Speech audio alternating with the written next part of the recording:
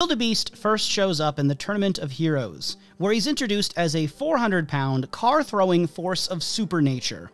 He is scheduled to fight Beast Boy, and he holds his own pretty well against Beast Boy's Green Gorilla, Green Gator, Green Grizzly, and Green Golion.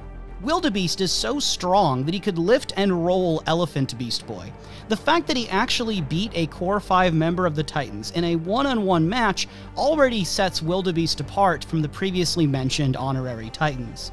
Then, in his next match, Wildebeest's bracelets and body armor are effective at expelling Speedy's arrows.